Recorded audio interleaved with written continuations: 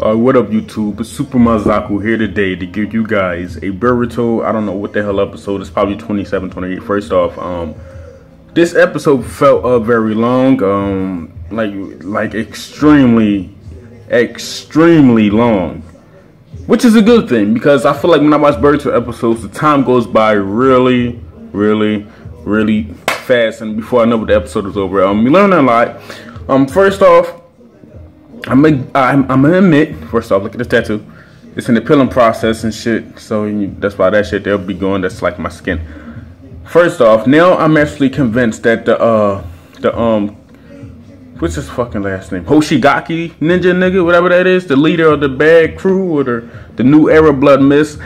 I am 100% convinced that he's either the little brother, the son, or the nephew of Kisame.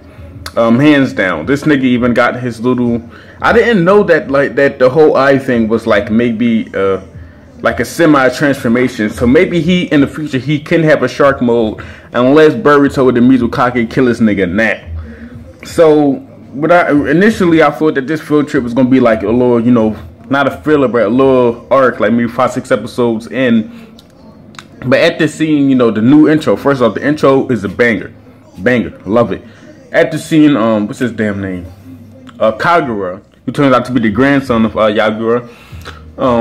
I guess everybody kind of predicted that. Everybody said it has to be some kind of relation. He just looked too much like him.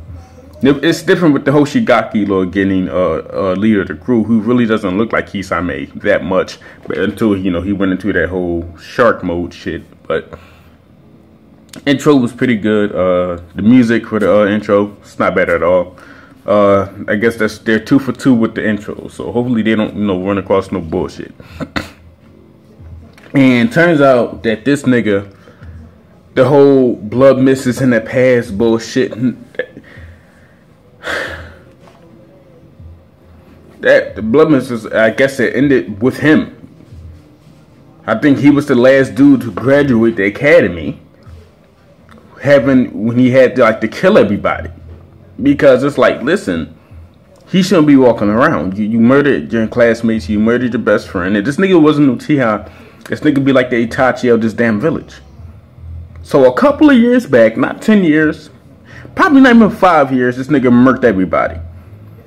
And yet he's praised by the mizukage and shit. Listen, I like Kagura's character, but from a Kage standpoint,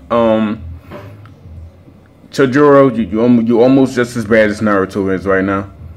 You're not taking action of shit that needs to be taken action for. That's bullshit. This nigga's turn the fucking music up. It's my speaker too, but yeah, but basically, this nigga murked everybody and he's walking around free. I cannot let my personal feelings towards the character that I like exempt the fact that is complete bullshit. Bullshit. No fucking way that should be allowed. Fuck no. I don't know what the fuck Chojuro or what's the bitch name? Need to roommate? Nah, that's a fucking no-no. Then these fucking little ass bitch ass crew, the new Blood Mist era niggas, they kidnap Dinky. They all go to the rescue room. The nigga with the fucking yellow afro is talking all this shit about Kagura. Me, after hearing the fact that he killed everybody in this class, Kagura, I'm thinking, well, this yellow hair motherfucker, you just better be lucky that you either dropped out and went to this other nigga, because had you not, you would have been killed with these niggas. You feel me? So just be grateful for your life, and like you trying to fight this, you know what this nigga do. So that doesn't even make any damn sense. It's like, no, you should know no matter how many niggas you got, unless you got your leader with you, who was possibly Kisame's kid, and possibly also a next heir to the throne of a sword of the 7 swordsmen. The mama crusty ass lips though. I just woke up and watched the episode. You should be bitching. You shouldn't be this confident going up against this nigga, no matter how many numbers you got, because you've seen especially how Kagura handles some numbers. He cuts them down, literally. Instead, he just cut this nigga pants down on some gay shit. Boruto and everybody. First of all, Boruto getting choked by this big ass nigga was stupid as shit. But at least you got to see Boruto use wind style again. And you know, as you notice, like Boruto's demeanor throughout this entire series, and it really showed in this episode.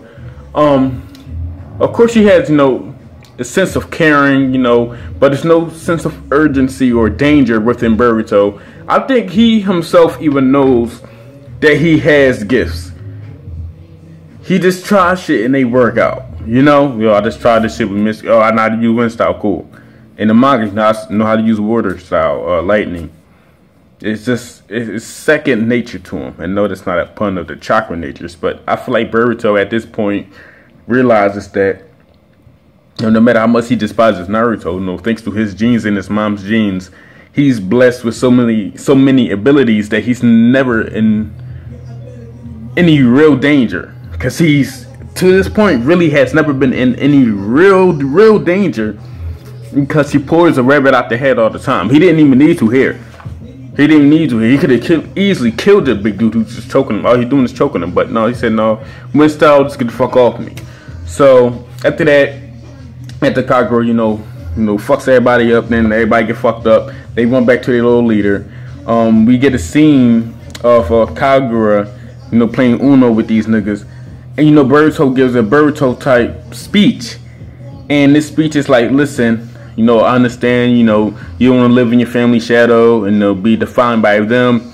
Now, Boruto, first off, you got to shut the fuck up, because, as I said, at this point, you know, first off, that's your dad, Naruto's dad. And because of his abilities and shit, and your mom, you got what you got now. You didn't have their blood, their genes, you wouldn't be doing this shit. But whatever. You can let that slide, because you are a little bit different than your dad. That shit with the class president, no, you acted just like him, like a bitch. But Kagura, you can't say that. You can't say the same to him, because this nigga actually was killing. He killed all his classmates. He did exactly what his granddad did, and what ninjas was required to do during the Blood Mist era, just a couple of years ago. No, you don't get from that exception. This nigga's a murderer. I like him too, but no, this nigga's a murderer. You can't give him that exception saying you're not like him. Actually, you are. You already killed these niggas. You feel me? Once you killed them niggas, it was over. You are just like him. Fuck. But I get what he was trying to do. You know, Kagura, you know, happy playing Uno and shit. And the talk lasts a minute and shit like that. You know, Shikamaru points out, like, that's why you was bitching when you was sword fighting Boruto with the pause on that. And good thing it was wooden swords, because, you know, had he had a real sword, yeah, we know he would have got fucked up. So after that, you know, Sabura comes in, reminds Boruto that he's a captain, yada yada. They gotta do some body count bullshit. So now we get a scene with Kagura and Chojuro. He wants to, you know, apply to see if he can get the I forgot what the sword's name is. It's the corniest sword out of all of them. That one with that fucking shark shit. And I also have a question, you know, more of an observation. You know, I understand that he doesn't. He didn't want to use the sword because he didn't want to kill anybody for practice. But I'm like, if you just practice with Chojuro, I mean, you can't kill him even if you tried. Like, if you try to, he'll fuck you up. So it's like, maybe he's probably should have just, you know, been his student, because you can't kill him even if you try to. But now he's going to try to get, you know, that 7, you know, he's gonna try to get that damn sword. He's gonna get the sword. And Kisame's descendant, that's what we're gonna call him now. He like, oh, for real? He went to go see him? Say less. So this, now I'm like, okay, this dude obviously has a sword of some sort. You can't have the Samahara, because my nigga Killer B still got that shit. And if he does have that shit, I'm gonna be so pissed off. Unless Killer B is handing it back over, like, here we go, here. No, I mean, I guess technically it is Miss property. It's their property, so I guess after the whole peace treaty shit, you know, he had to, like, listen, here, this is y'all shit, that ain't my shit. So maybe that could have happened, and this nigga, if this nigga got the Samihara, dog, that shit is just fucking cheap. I hope he doesn't have that. But it looks like we're gonna get a battle between two 7 Ninja Swordsmen of the Mist, the new generation, very soon.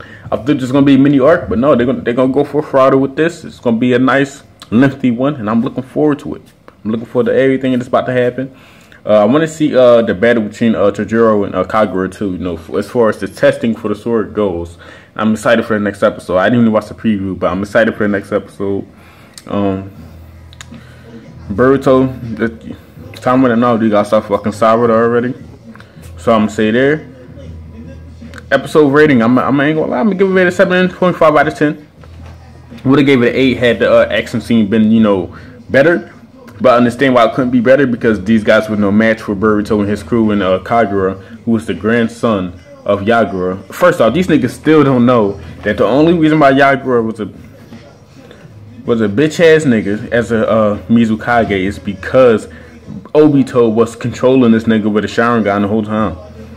Which is weird, because he was known to be perfect Jinchuriki. So now that's just another plot hole. But whatever. Yeah, Super Mazaku. Like, I'm subscribed. This music is it's annoying me, so I'm out. Super.